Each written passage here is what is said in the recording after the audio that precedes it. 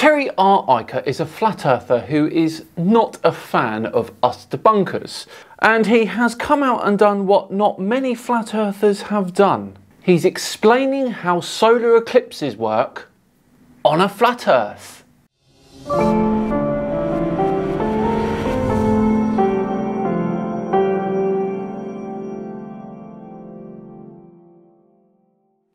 Hello all and welcome along to another Flat Earth Friday with me, Simon Dan. Thank you very much for joining me. Now, before we begin today, a huge thank you to the sponsors of today's video, CuriosityStream, the best place to find and watch documentaries about science, history, technology, nature, travel and so much more. CuriosityStream has exclusive award-winning films and shows which you can't watch anywhere else. Plus the deepest collection of the best documentaries from around the world. Deeper than any other streaming service out there. You could think of it as the Hulu for history buffs or the Disney Plus for the scientist in all of us. CuriosityStream adds new shows every week and is one of the best deals in streaming. Now, I am a huge David Attenborough fan, and his exclusive CuriosityStream original, Light on Earth, is simply awesome. In this, he discusses the real natural wonder of bioluminescence and how it all works. It is a stunning program. Go to curiositystream.com/SimonDan or scan the QR code for unlimited access to the world's top documentaries and non-fiction series. And for all Simon Dan fans, use the code SimonDan to get 25% off. Which is great because it's already one of the most affordable and best deals in streaming. So click the link below or go to curiositystream.com/SimonDan to save 25% now. Right, back to today's video, which as I said earlier is flat earther Terry R Eicher trying to show us how solar eclipses work on a flat earth. This should be special. Here we go. Good afternoon, everyone. I've been getting a lot of questions lately about how an eclipse works on the geocentric flat earth model, and it can be complicated unless you understand how close the sun and moon are and how the sun and moon rotate around the geocentric flat earth model. Don't worry, because the flat earthers don't understand how the sun and moon rotate around their own model either. Never an explanation as to what powers them or the physics behind it. They just do. Okay, now NASA and science will tell you it is when the moon passes in between the earth and the sun.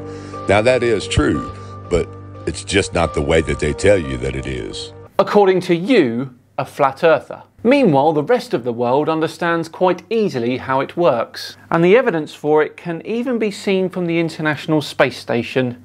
And one of the first things that they tell you is that the sun is 400 times the size of the moon, which by coincidence makes the sun and the moon appear to be the same size in the sky at the same time. Not always, and it's not exact. Now, I've shown this before, but look at the relative sizes between the sun and the moon right now.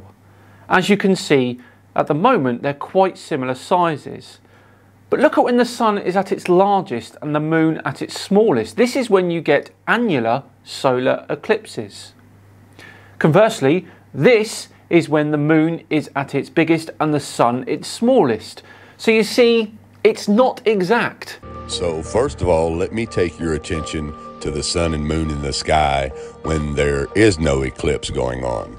Just your normal everyday sky. Now take a look here. Okay, here's the sun on a cloudy day, and you can see the size of it really good because the clouds are blocking the brightness of the sun so it doesn't look so big and bright. Now let's take a look at the moon on a cloudy night. You see the similarity there? Yeah, and I don't think anyone is disputing this. They both look identical in size. Let's go back and look at the sun again. And like I said, you normally can't see the actual size of the sun because it's so bright. But like I said here, the clouds are blocking that brightness so you can see the size of it. Check it out. Once again, the moon. Now, to the human eye, they both appear to be the same size, right? Your natural common instinct tells you that they are both the same size. Take a look again.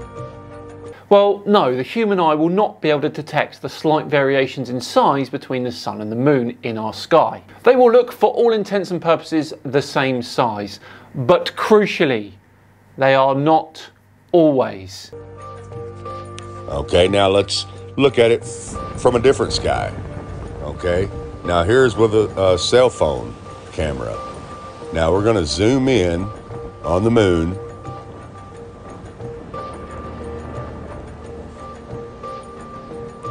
Okay, now that's as far as this cell phone will zoom in.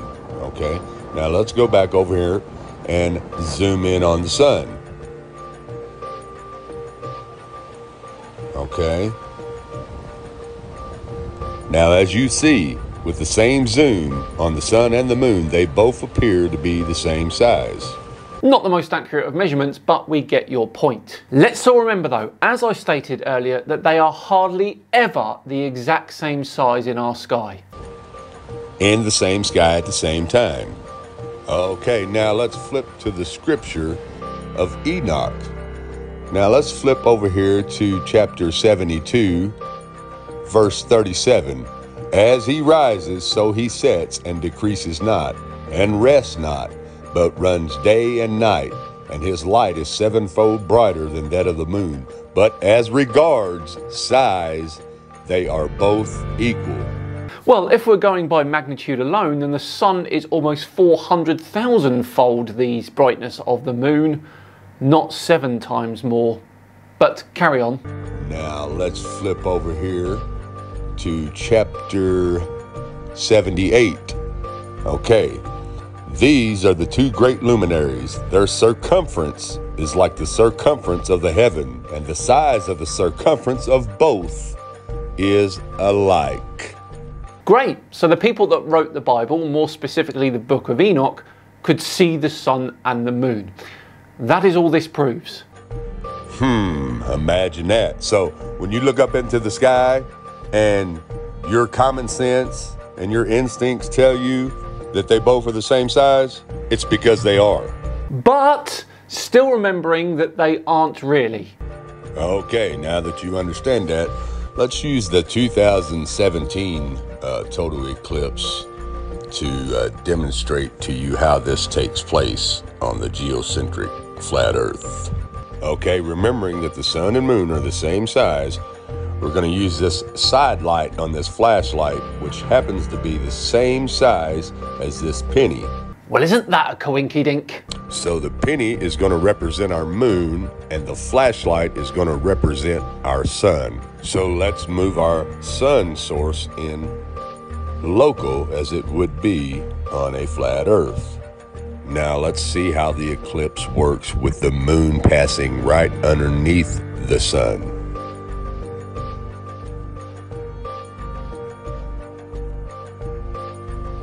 And there you have your corona.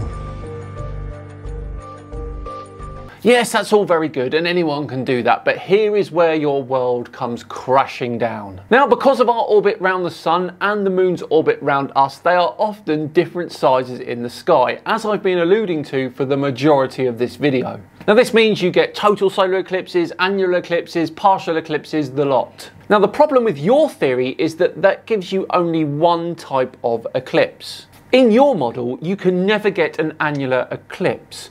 Because yes, whilst the sun and moon do rotate above your flat Earth, they don't move closer or further away from you, do they? So in your explanation, they are always exactly the same size, but in reality, we don't see that. So Terry, here is the question, because I know you watch my channel. How and why do you get an annular solar eclipse in your flat Earth model? Simple as that. Shouldn't be too difficult, should it? I'll await your response. Right, well there we go, another fascinating look into the world of the Flat Earther, but for now we are all done and dusted for another Flat Earth Friday. Thank you so much for watching. As always, it is truly appreciated, and as always, if you enjoyed it today, please do consider subscribing to the channel, and if you really enjoyed it, then hitting that like button too would also be very much appreciated. Just enough time to once again thank CuriosityStream for sponsoring today's video. Remember, click the link in the description or go to curiositystream.com/SimanDan to get 25% off now. I've been Simandan, have yourselves a great weekend, and I'll see you on Tuesday for the return of Mr. Astrotheology, Santos Bonucci himself. See you then.